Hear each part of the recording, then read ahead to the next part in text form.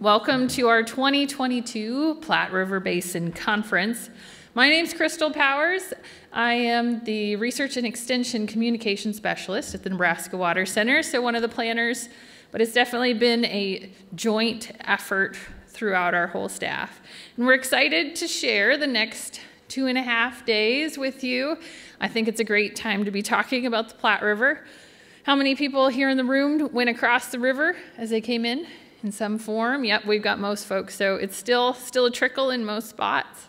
We're fortunate over in Lincoln, we get the Loop River water dumping in, so we still have some water. I was up on the Platte Tower last week. There's still a good amount of water there, but we all know it's been dry this year, so I think it's a great time to talk about the Platte.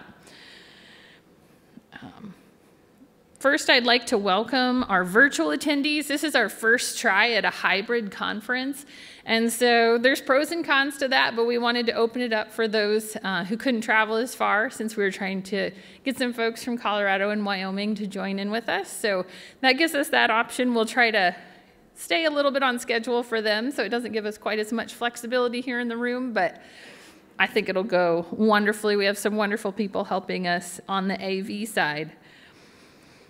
So we have a wide range of perspectives and values that we wanted to bring to this conference because we all care about the Platte. That's what brings us all together today, and how we manage this important resource. So as we begin, there's a few folks who are going to welcome us along for the conference. So first, I'd like to introduce Dr. Chittaranjan Ray, the director of the Nebraska Water Center.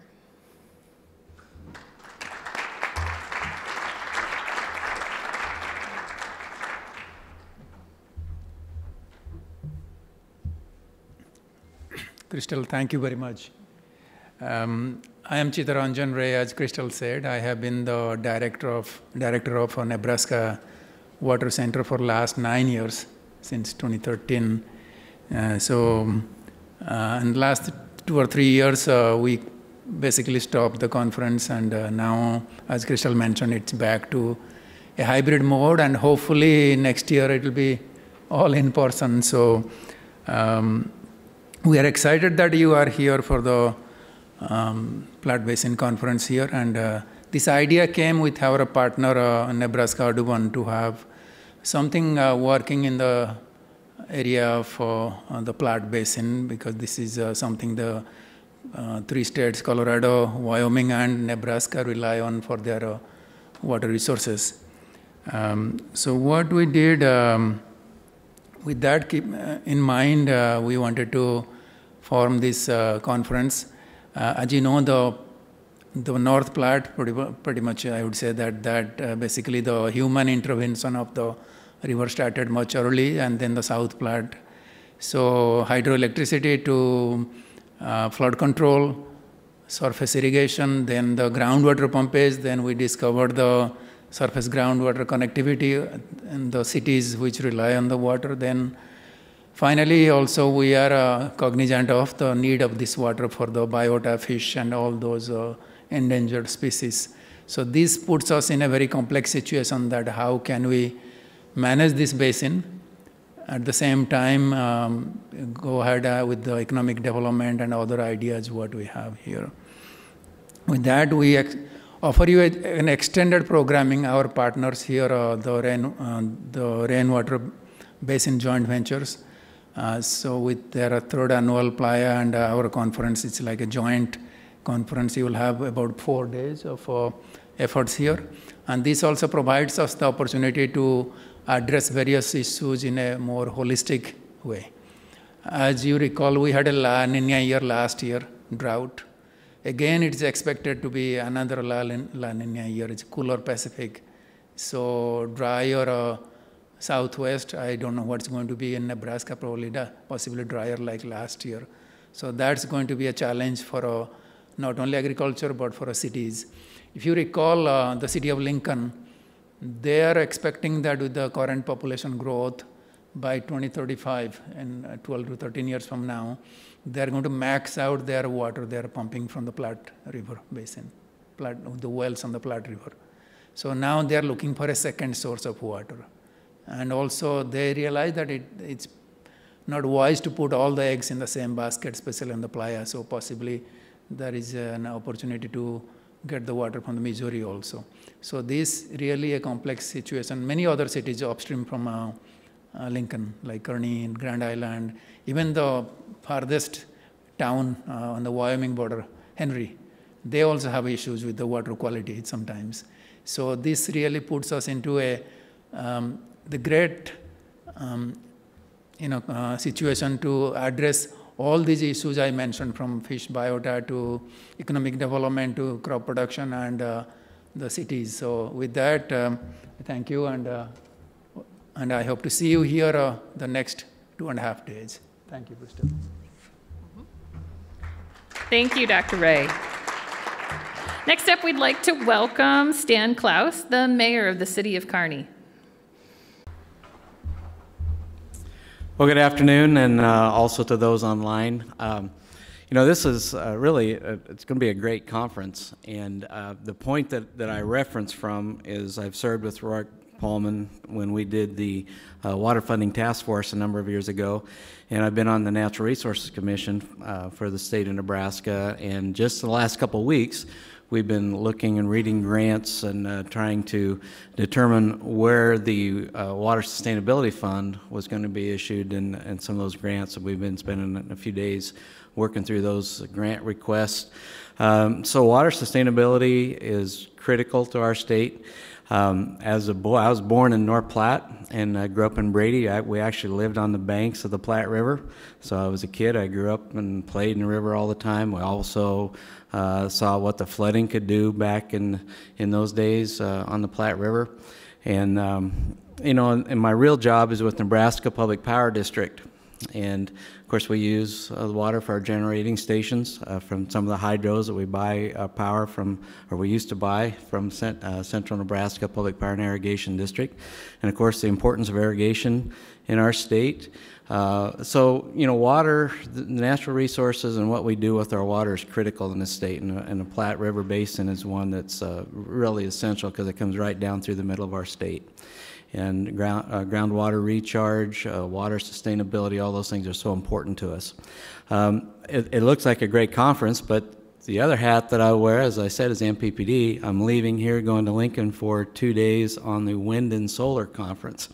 So it's really kind of interesting how all these things tie in and how we're really trying to pay a lot of more attention now than we used to on our natural resources and how we can tie all those into a better quality of life and really maintain those natural resources. So I hope you have a great conference. You haven't been in Kearney. I don't know if this is the first time it's ever been in Kearney, but certainly we hope that those that are here in person enjoy the sights and sounds of Kearney. And a little side note, this facility, it was flooded out the top of those electrical outlets here not too long ago, 2019. So when we talk about flooding, it actually happens through here too. The water was trying to find a way back to the Platte River. And this is the channel that it come through on the north side of the interstate. Interstate acted as a levee. So this whole area in 2019, some major flooding. So enjoy your time in Kearney. We got all this stuff fixed and repaired and got great restaurants. Enjoy your time, and thank you for choosing Kearney.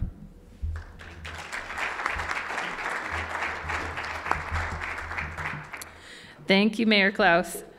And we'd also like to introduce Charlie Bicak, the retired Senior Vice Chancellor of Academic and Student Affairs at the University of Nebraska here in Kearney.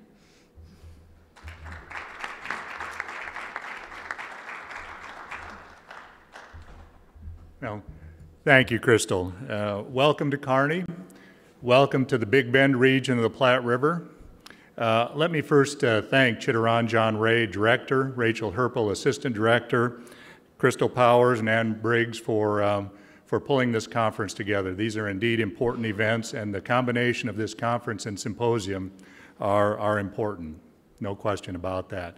As Stan, Mayor Clouse had said, as Chittaranjan had said, the importance of water is without question. It is the key natural resource in our part of the country.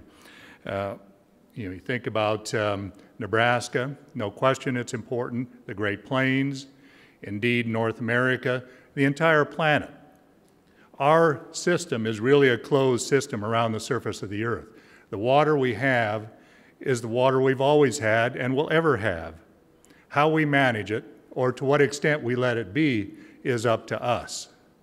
It occurs to me, I'm kind of slipping into a lecture mode, and I didn't want to do that. Chittaranjan asked if I'd speak for about 2 hours this afternoon. I'd be happy to do so. No, 5 to 7 minutes. But I did want to recount, as I was thinking about this introduction, I did want to recount some of my experience in association with water, particularly in light of the theme of the conference. I really like that combination of science, policy, and culture. I think it's interesting to note the periodic times when there was a congruence of those three themes or those three ways of operating within our society, but the many times in which they're out of sync, frankly. Hence, this conference is really important. I believe our efforts to understand and to integrate our understanding of nature are more focused now than ever. And I think the evidence of that is in the panel that will unfold shortly after this introduction. Braided Paths, Indigenous, Western Science, Cultural Perspectives. I expect a key theme of that panel will be what we all realize: everything is connected.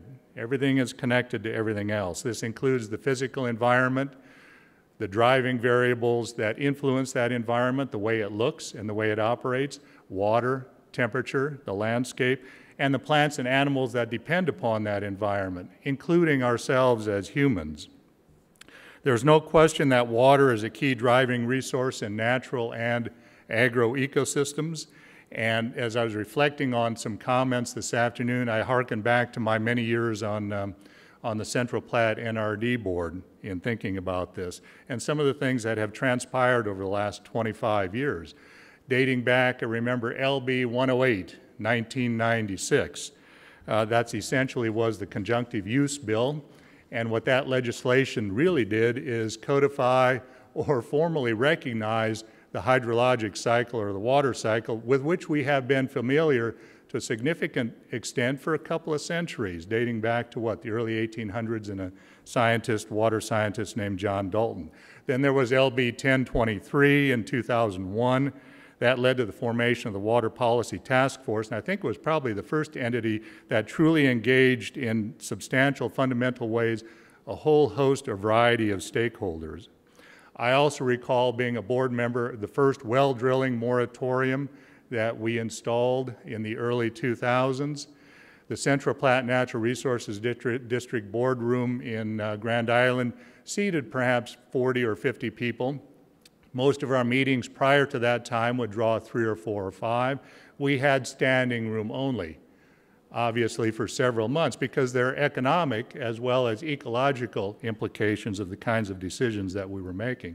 And obviously continuing to this day are the integrated water management strategies, the fine-tuning that continues of the co-HYST model, the cooperative hydrology study model, the work of the Nebraska Environmental Trust that came about or established in 1992, the Platte River Recovery Implementation Program of '97, the Water for Food, Dougherty Water for Food Global Institute that was established in 2010. So there's really never been a stronger focus in the state of Nebraska than there is today on water. I've been off the board of the Central Platte NRD since 2016, but as I was thinking about all that is accomplished in our NRD system, I went back and looked at the responsibilities of the NRDs. And this one, not just Central Platte, but any of the 22 others. And that 50-year theme has always been protecting lives, protecting property, and protecting the future. And as I was looking at the website, I was reminded of the 9 responsibility areas. Many of you know those. First, soil conservation and erosion control. Second, flood prevention, control, and channel rectification. Third, drainage. Fourth, groundwater, surface water, and water supply. Fifth, water quality, pollution control, solid waste disposal, and sanitary drainage. Sixth, fish and wildlife habitat. Seventh, forestry management. 8, recreation and parks, and 9, range management. Well, you don't have to read between the lines, and you think about that slate or list of 9 and recognize that either directly or certainly indirectly, water is prominent in every single one of them. But embedded in all of those, it strikes me, are the belief systems to which we all participate to a greater or lesser extent. Those belief systems may be political, they may be religious, they may be economic, may be cultural, societal, ethical. They all flavor the way that we think about collectively or individually how we ought to implement protecting, preserving, and maintaining for future generations our natural resource called water and all that goes with it. Well, this might sound like an extended advertisement for the NRD system in Nebraska. I guess I won't apologize for that. My goodness, 50 years this year, the 23 NRD system has been in place.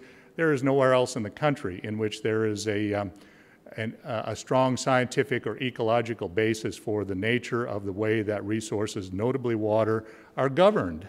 They follow ecological boundaries, watersheds in ways that you won't find elsewhere. And I think still to this day that the NRD system is a model for elsewhere in the country. Okay, now Chittaranjan, I know I should stop, so I am starting to lecture. Didn't mean to do that, but I wanted to say that I'm so pleased, as Mayor Clouse had said, that you all are in Kearney today. The agenda over the next 2.5 days is really exciting. Enjoy your time here. Thanks very much, Crystal.